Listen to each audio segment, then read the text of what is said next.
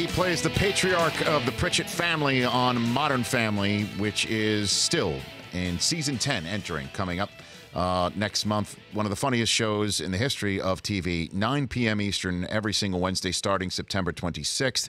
Good to see you, Ed O'Neill, back here. Thank you, Rich. On the show. Good to see you. Now, you were telling a story as we were going to break about you were having lunch with David. This, again, I always love you coming on here. We talk sports, we talk life, and I never know what is going on in your incredible existence. But David, I've known you and David Mamet, right? David Mamet, Pulitzer Prize-winning playwright. Yes. I've known David since 1980. Yes. I consider him one of my best friends. And he told me this story when they were doing The Untouchables. He wrote the screenplay, and he was directing a play in Seattle called House of Games. Yes. Low budget. Yes. And Brian De Palma calls him. The director. He was directing Untouchables with Sean Connery, De Niro, you know. And he says, Dave, you know, Bobby's having some trouble with this one scene at the courthouse steps, but it compares ties to people. And Dave says, that's not my problem. You know, I sold the screenplay. I'm busy here. So De Palma says, well, we thought maybe you'd give it a look, maybe give it a little rewrite. He says, I don't have time. He said, well, you know, we thought maybe you'd do us this favor. He says, Brian, you know what a favor is? I pick your kid up from school. Careful.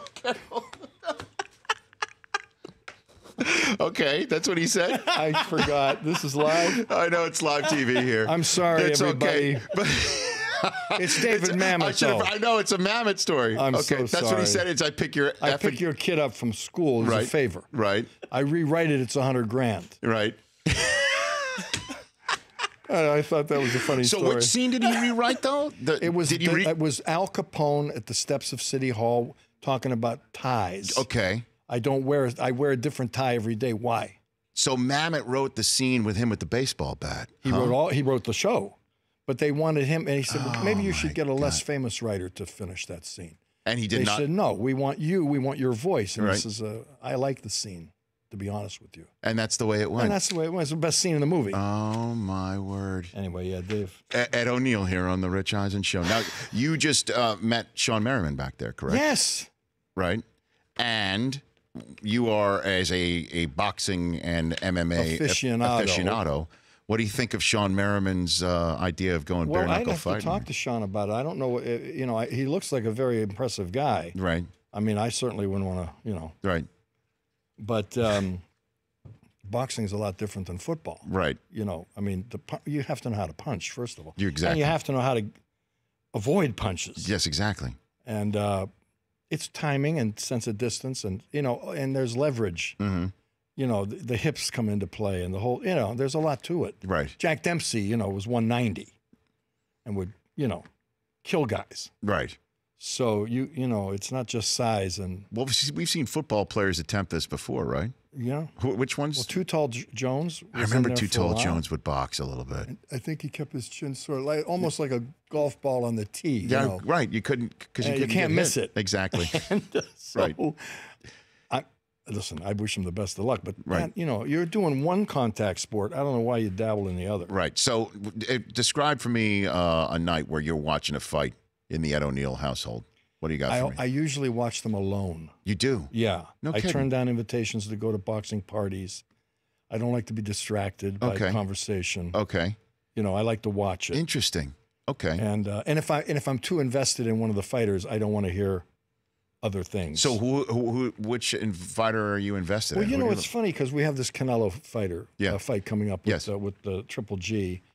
And early on, I was a big Canelo fan. You know, I liked him much more than I liked anybody else. Mm-hmm. Now, not so much. The drug failure stuff, and then I don't know, his attitude seems to have changed somewhat. He's arrogant. Okay. The Russian, I think, is more to my liking. Okay. Now, whether or not it plays out in the ring, I think the Russian definitely won the first fight. Mm-hmm. You know, he didn't blow him out, but I thought he won it. Right. So we'll see. So when it comes on, you will be... I'll watch it by yourself. By myself. Nobody else. Glass of wine. Okay. Is there any other sporting event that you take in like that by yourself? Or UFC. You know, I watch UFC usually alone. So who is... usually... I think little people Ed, would quirky. love to hang with you and and have that glass of wine with you here. But Well, one I could do a one. so who in the UFC are you? Have you taken a liking to there too, Ed? Lately, I just saw a Brazilian kid, and I don't know his name. Okay. At Fight Night a couple days ago. He looked very good. I don't know. McGregor's always entertaining. Are you so when McGregor takes on Khabib, you're gonna? That should be an interesting fight. Well, how do you suss that one out? Here's the thing. I'm going to go with McGregor, and I'll tell you why. Okay. Because I've seen the Russian Khabib get rattled in there with one punch on the chin. I've seen him get hit and do that funny dance. Right. Survive it, win the fight. But the guy that hit him on the chin that did the funny dance was not a good puncher. McGregor can crack. If he hits you solid, it's over. And you saw the way that he throws a dolly at a bus underneath Barclays Center. Ed, you saw that? Yeah, I did see that. Yeah, that was, it's out of hand, right? I mean, the whole thing is out of hand. The weigh-ins, what is all that about? I mean, they're not fighting at the weigh-in. What are they trying? But that's always been the case there, right? Well, has it? I mean, maybe. I mean, you've seen in the history of fights where you'll get something that seems to be staged. Although I think him throwing a dolly at a bus was not staged. That's a little carried away. But I remember Dempsey. I met Dempsey years ago in New York, and I said, "You always seemed friendly at the weigh-ins," and he said, "Why not? We're not fighting at the weigh-in, and plus." We're getting paid. We're fighting for money. Right. I don't know these guys. The professional. Yeah. And I said, well, don't you feel like you have to get amped up? Like create something? Sure. He said, everybody gets the same thing. Ed O'Neill here on the Rich Eisen Show. Modern Family starting season 10 coming up Wednesday, September 26th, 9 Eastern time, right here on the show. So who was the best football player that you ever lined up with or against, Ed, when you were playing back in the day and showed up at Steelers training camp? Well, the best player I ever played against before I got to the Steelers was Roger Staubach. When did you play against him? I played against Roger Staubach when I was at Youngstown State University, and he was at Pensacola Naval Station doing his 6-year bit. Wait a minute. This is a great story, right? Yeah. They do that. He graduated from Annapolis, won the Heisman, went down there and played football for 6 years. And they had guys like all-American wide receivers from SC and, UCLA playing on his team. They had no line. Yes. It was like a tag football game. But he was the best I played against him 2 years. So you're playing against the Pensacola Naval Station. Naval Station. Yeah.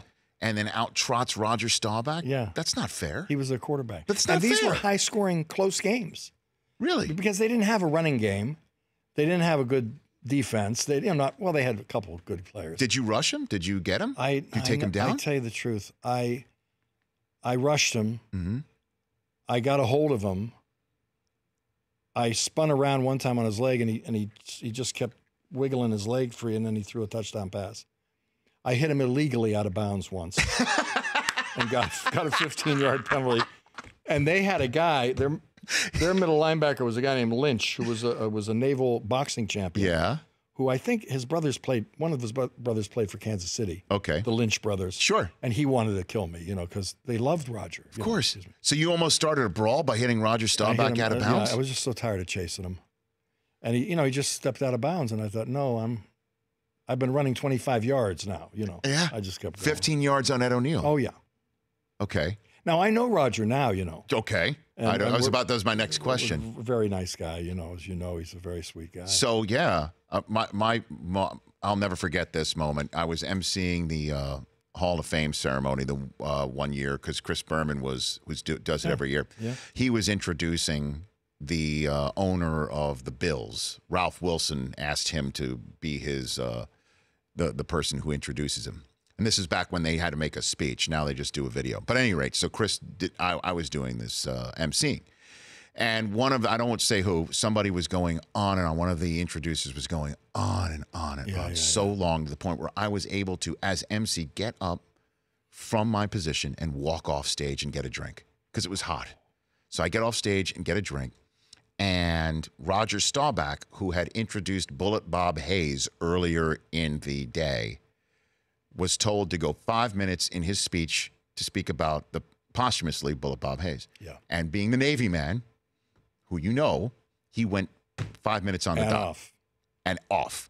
And he was now coming up to me, complaining to me as the host about somebody going on much longer. And he did 5 minutes. He goes, Rich, you know, how fair is that? Discipline. And I thought to myself, oh my God, Roger Staubach is bitching me out. Yeah. And the 5-year-old in me is like, oh my God, Roger Staubach is bitching me out. Cincinnati Roger Bacon. Yeah. Where he played high school ball. Unbelievable. And then I remember when he was at Annapolis and they had that drive for 5. Remember those? They had those great jerseys? Yeah. It said drive for 5 on the back to beat Army because they had beaten Army 4 in a row. And you took your shot at Roger Staubach. I took my shot at him, but I'm telling you, he had different gears, you know? Sure. He's Roger Staubach. Tall and lean and faster than he looked. And so you'd kind of cut him off at the pass, and then he'd just go that other gear, and you'd miss him. And so who was Ed O'Neill here when you showed up in Steelers training camp? Who was Mean Joe there? Was all those guys there? Yeah. Blunt? But I never, you know, he was defense, I was defense. Right. So nobody really on offense. But who was, I mean, guess, they were all tough guys. I mean, it was, sure. you know. It was like the Hall of Fame coming to life in that spot. Well, no. Okay. It was the next year, really, that they really got the recruiting going. Okay. You know, that was all the guys that made it, those Super Bowl teams. Are you saying you're the dead weight? I think I might have been dead weight, yeah. And how did Chuck Noll cut you? What did he say to you? He called me in, you know. Okay. I went into the office and brought my playbook, so I knew, you know, I was going. And he couldn't have been nicer, by the way. And you know, he was complimentary. You know, he said, you know, look, you're a tough kid, but, you know, you're trying to learn the position. I had never played. We didn't have outside linebacker in the college I played for. So it was the only position I reasonably could have played. And I just didn't have, he didn't have time. He said, look, it's my first year too. So he said, I can get you down with the Eagles. The Eagles are desperate. And that would have gone, rental car straight down 80, you know, to the, yeah. And he said, but it's got to be, you got to tell me right now. And I said, I'm done. You knew it that you didn't want to go play for the Eagles? No. Why?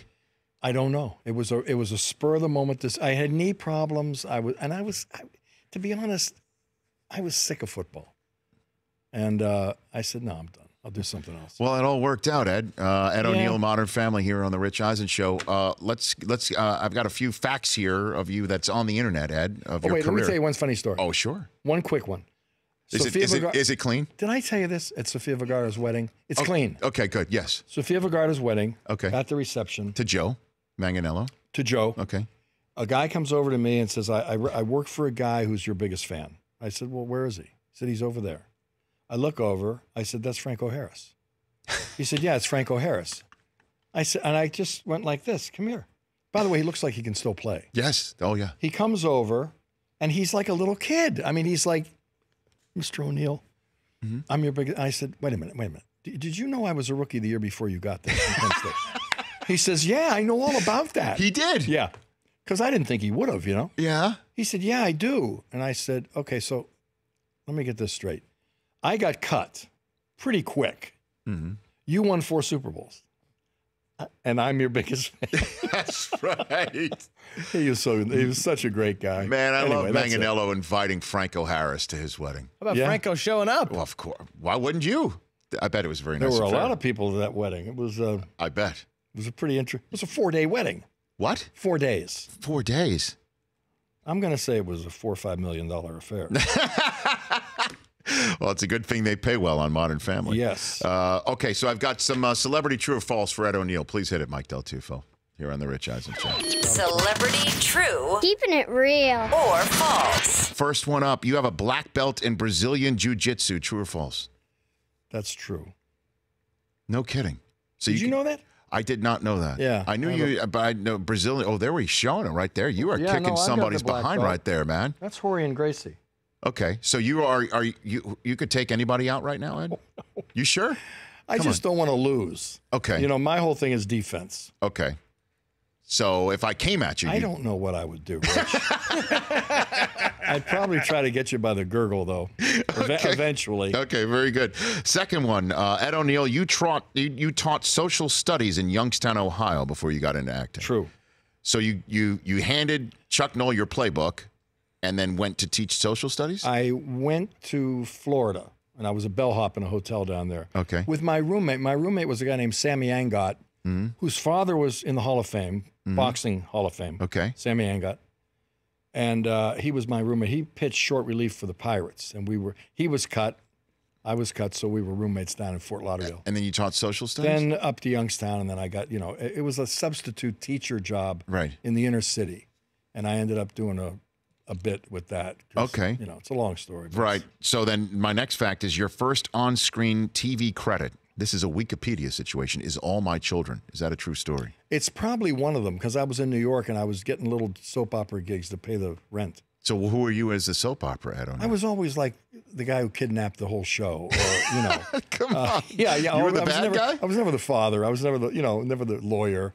I was always the truck driver, the professional killer.